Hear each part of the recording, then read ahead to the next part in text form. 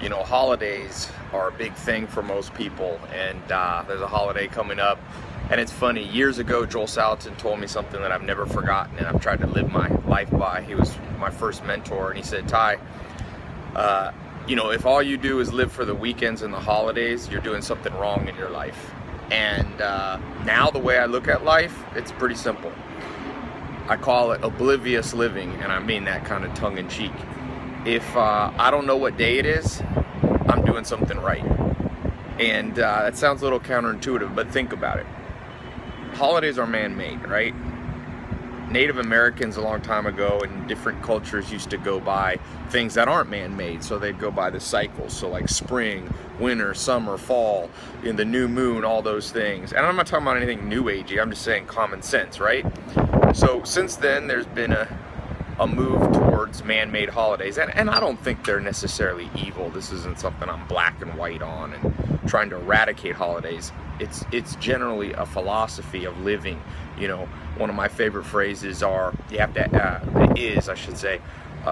ask yourself, what does winning look like to you in life? You know, and we tend to adopt other people's ideas of winning, and holidays kind of fall into that. You know, for me, if I'm a little bit oblivious, like I don't know it's Saturday, or I don't know it's Friday, or I don't know it's Monday, I feel like I'm doing something right, because then I'm just living my life, you know?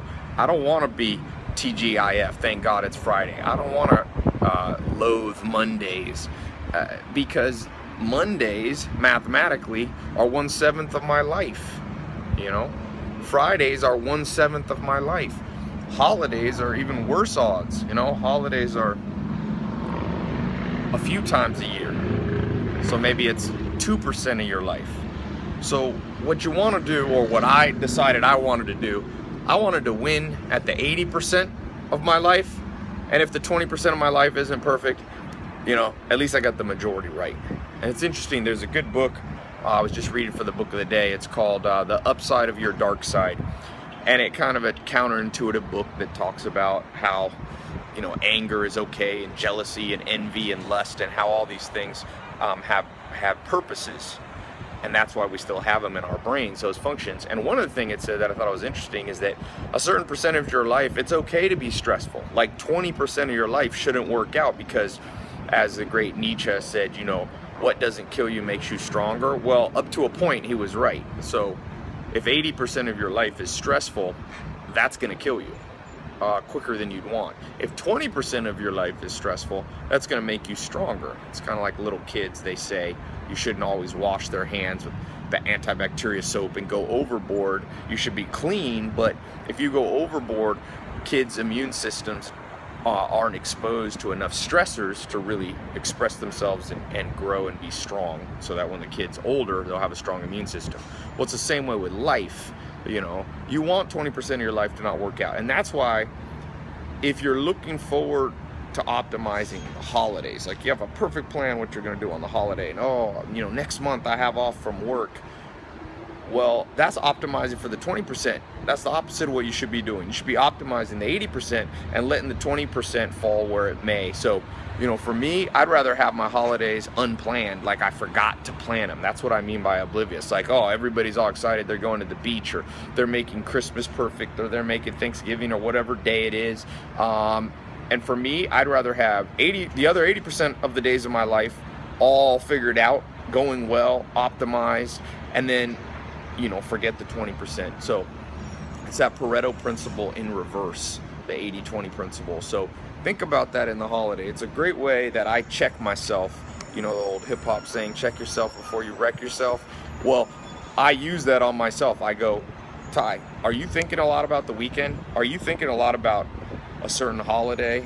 Because if you are, it's a good indication that you better rearrange big swaths of your life, you know? And think about it. Most of the world, think of what masses of people think about. They think about, I can't wait till this weekend. I can't wait till next month. You know, we don't even know if we'll make it to next month alive. Life is short. One of my buddies said he's had a friend die every month of this year almost. And so the longer you live, the more the odds are that something can go wrong. So make sure you optimize that 80%, you know. Don't get too excited about the holidays. Again, you know, just to be balanced, there is nothing wrong with holidays. I like Thanksgiving. It's a good time. Family all gets together. People have fun. So at that level, I see some real value to it. But, you know, like I said, it's man-made. Half this stuff is from big companies to use to their advantage to make a lot of money. You know, Hallmark, gift card companies, they're the ones that blew up all these stressful, you know, and turned holidays from, I think, what they meant to be. And obviously, I'm not blaming somebody like Hallmark for everything. That's overly simplistic. But there is some truth to the marketing of these holidays becoming a big deal for retail stores all over the world. Think how important Christmas is. You know, some companies wouldn't be in business if it wasn't for Christmas. So beware of perverse incentives, as the great Charlie Munger says. You know, I talk about that in 67 Steps. That's one of the ones that I like the most. You know, the incentive structures of the world.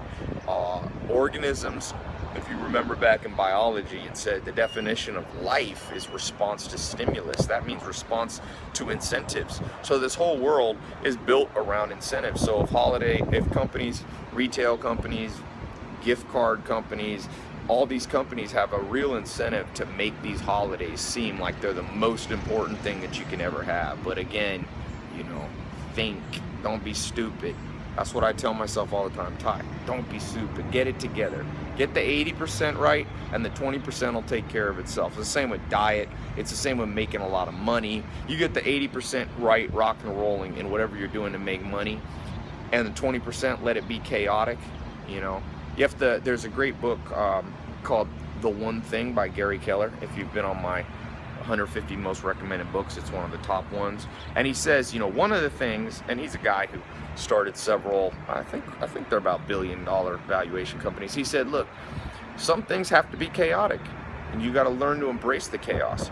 But what you don't want chaotic are the important things. That's why I'm saying, for me, if my holiday or even my weekend's chaotic and unplanned out, I want the majority of my week, which is, you know, 5 or 6 days out of my week, to rock and roll and be moving towards the purpose that I consider winning. So think about it that way, and like I said, don't freak out. The most suicides and breakups, all that happen around holidays. It just shows you the stress of when you get your mind not aligned with reality. And like I said, a great measure of reality is natural cycles. So like, I think it's wise to celebrate and understand the seasons of life. So if you live somewhere where it's winter, Joel Salatin used to tell me, you know, winter's a time when you sit inside and you think and you read a lot. You don't go outside as much. Maybe you put on a little bit of fat. That's okay. The body's built to be cyclical. You eat heavier foods. Then when spring comes, you plant new ideas. You experiment.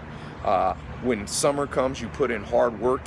You're working hard. And then when fall comes, you enjoy what you did. I think those natural cycles are the holidays that should exist. But see, the retail stores don't know how to make money on that, so they don't talk about that as much. But anyway, you make up your own holidays, you know? All right, anyway, talk to you soon.